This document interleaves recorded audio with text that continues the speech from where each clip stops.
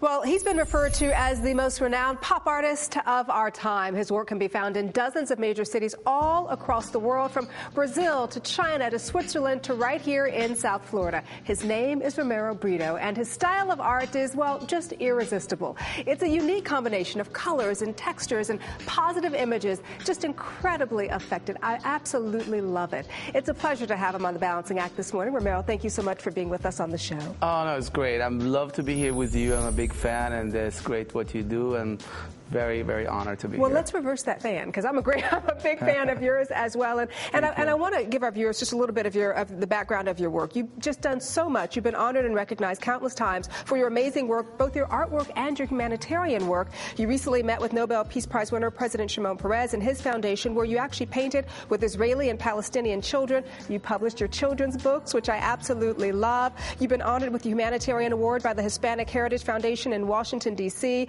And this I love. You collaborated with Bentley, the car company Bentley, on the Britto Bentley Continental GT concept car. The first time Bentley, by the way, has collaborated with a visual artist in their 90-year history. You've spoken on countless peace panels and forums. I know I'm leaving out a whole lot. Super Bowl 2007.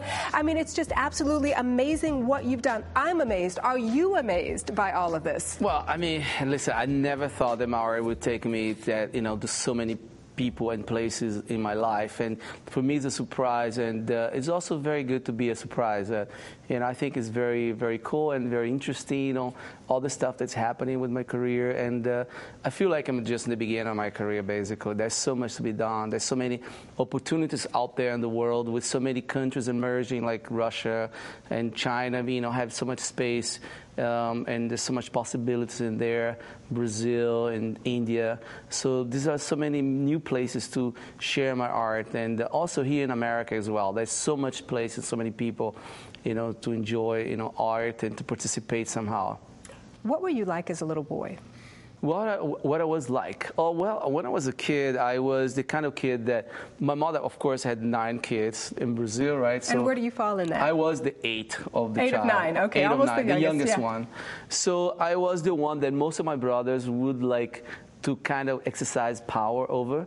So, I didn't have my father. And tease a I little didn't bit. have my father around, but I have like several siblings, like even my little sister, she wanted to exercise power over me. It was very challenging, it was difficult, and I wouldn't wish to no kid to grow up in the circumstance that I had grown up. Why do you say that? Well, it's very difficult, and growing up without your father, sure. Whatever there's like money, lack of things around your home, your school everything was kind of challenging. Things start getting better actually in my life when I moved out of Brazil. I love Brazil, but when I left Brazil, things started getting even better for me. And now when I go back to Brazil, it's amazing, it's wonderful, it's all like carnival. Well, did art then become kind of your escape? Well, art for me, when I used to come back from school, I used to basically spend a lot of time doing drawings. I love doing drawings under the guava tree in my mother's house. There was a table, and I loved to be there. I spent a lot of hours. I was very lucky because I had my art. I have this thing, I didn't know it was my art. I just like doing drawings and doing doodlings, whatever I could. So I focus all my energy into that. And today when I look at my work, I feel like the composition of my art, where everything fits, where everything is very clean. So I almost feel that the organization of my art is the way I would like my life to be, from a long time ago to today and to the future. I like things to be in place. I'm very about being organized. So. You're joining us right before you fly off to Paris, where your artwork will be showcased at the Carrousel du Louvre. This must be just a dream, right? A dream of yours. Yes, I mean, it is incredible. I mean, for me to be able to have my work shown in so many places, from the opening ceremony of the Super Bowl to show at the World Economic Forum, to show in Brazil, in the National Museum of Art in Brazil, was a huge honor to show my work at the White House when I did this a few years back, and also show my work in Hyde Park, connected to the most incredible art exhibition of all time in Great Britain, was the return of King Tutankhamun. I had another big one outside the O2, and then a smaller one inside of the British Museum, and my art was close to the Rosetta Stone. You know, it was incredible. And now I have my work at the Carousel. The Louvre is a huge thing, and I'm so, thrilled about the whole thing. But I know also that this is just, I feel this is the beginning of so many wonderful things that are going to be done. There's still a long way for you to go. There's so much, yeah, because I feel like very young. I feel like there's so many opportunities out there for me and for my art. So it's just great. I'm happy to be able to share and to leave this now. So. When did you realize you'd made it big? Was there a moment where you said, wow, I'm Romero Britto, and this is my art, this is what I've created? Was there a moment that it just clicked that? No, I haven't had that moment yet. No, I mean, actually, no, I don't. I never think that way, you know. One thing I realized is that you can be here today and not tomorrow. Like some artists that did amazing work, they had an amazing career, like Picasso, Andy Warhol, they left their contribution. And what I'm doing, you know, is like I enjoy what I do, but I hope that my art will be some sort of contribution to somebody somewhere. And, you know, today people tell me that my art brings some sort of happiness and stuff. I think the success is more in the head of people. And because I have so many everyday things that I need to take care of, of course I appreciate things that are coming. The accolades, absolutely. Well, you're right. Your art does certainly bring a lot of happiness, a lot of joy to a lot of people. And I do want to talk to you about that when we come back from the break. So stick around for us for just a couple minutes, okay? Great. We're going to have more with Romero Britto when we come back.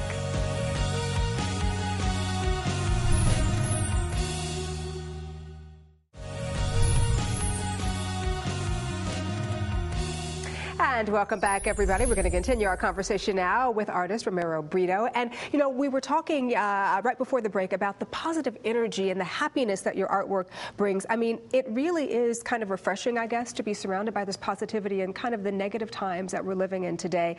What drives you to keep producing these images that are so happy and so upbeat and just really bring smiles to people's faces? Well, I think, you know, I think where I came from, and it's been like something that's implanted in, it's been like with me for quite a while since I was a kid. But in terms of today, what I do with my art, I think there's so many more beautiful things in the world than ugly stuff. When you think about, if we would be able to go to the deep oceans, you know, we would see miracle, kind of this everyday life coming over, happening like in the deep oceans. If we're going to go to the jungles of the world, if we're going to be able to go in our body, every day something amazing happening with our body, the cells, you know, like our skin, renovating, so many incredible things happening that we can't see, and things that we see also. You just have to go out there and look at. But we have few things happening, and I think the media today is so all over the world, there's so many networks, so much images and sounds coming over to us that we think that the world's coming apart, but I don't think so. I think we just had to pay attention for beautiful things that's out there and the good news that's happening out there, and then it's going to be more inspiring to us. So. I think that's so important. It's interesting. You just reminded me of something. I was watching Will Smith, and he'd said something to the effect of, you know, greatness is born on the edge of destruction. And when I think about your childhood, and you talked about the fact that it was difficult and that it was negative, and you turn that into something that is quite beautiful and something that is quite positive, because everybody knows a Romero Britto piece when they see it. I mean, it's extremely distinctive. How did you come up with the concept, the lines, the colors, the textures? I think it's been a whole journey, because I was always drawn into colors, and I felt that colors was like very important to my life. And a lot of people ask me if my life is like my paintings, and I think that's one thing that if someone, you know, think about good things or express themselves with good things, then they're gonna end up turning things around. You know, I put the music on, and if I have a day that's really challenging, I put the music on, and then I'm gonna go to paint, and I start thinking about good things, and then tomorrow's going to be better, and then we go. Well, speaking of art, you know, obviously I'm here looking at all this beautiful, colorful art here on the table in front of us. Explain what we're looking at here. Well, I mean, we're looking at right now, like for instance, from this book, there's about my art. There's so many things from, a little write-up in here, Paulo Coelho that I admire so much. He's an amazing writer who wrote The Alchemist. Beautiful. And he wrote this beautiful thing from pictures, from the Pyramid Project. There's a lot of things that I did, recently, and from this one I did for for the Steinway, Harley Davidson, and then there is a book in here that is the first. This one actually here is the first book that I've done ever with Simon Schuster. Alphabet Playbook. Yeah, so it's an ABC book, and I always wanted to do a book when my son was a little boy, and but we ended up buying. We have thousands of books. I mean, my son got thousands of books in the house. His mother is the best mother in the world. That she really, gave it to him the opportunity for him to be interested in books. So we have basically a lot of books. But now he's older. He got this book in here, and when he got his own kids, he's gonna, give them away for them, and it's great. I mean, I love the opportunity to share my art with those little ones, and absolutely. I can't help but notice the Mickey Mouse, which I think is absolutely incredible. The Mickey Mouse, actually, I did 10 years ago a project with Disney, and it was so successful. And Disney recently had approached me again, and I'm doing another project with them, which was now to do before I did art for the walls. And I did some pieces also for the stores.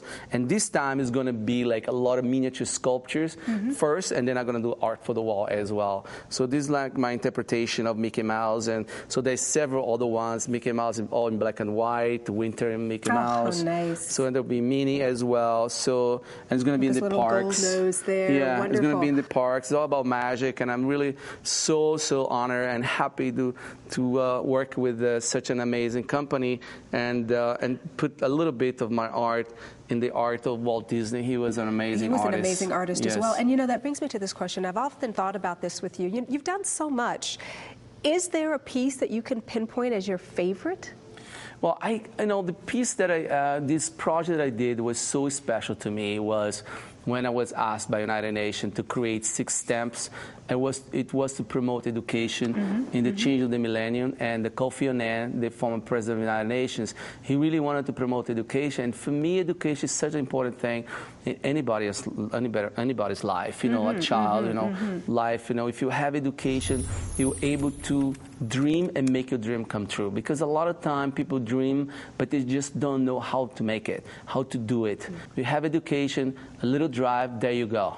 Is that why the Britto Foundation is so near and dear to your heart? Yeah, education, basically. I think, if you give education to somebody, some knowledge, that's the best gift you can give to a person. I have to tell you, the best gift you've given to the world is your art. I am so inspired by you, and thank you so much for being with us on the show this morning. Absolutely a pleasure. No, thank you. Thank you so much for having me over, and can't wait to see you soon. I'm coming to the studio. Please. All right. Okay. And if you'd like more information on Romero Britto's artwork or about the Britto Foundation, check out his website at Britto.com. And once again, thank you so much for being here. Pleasure.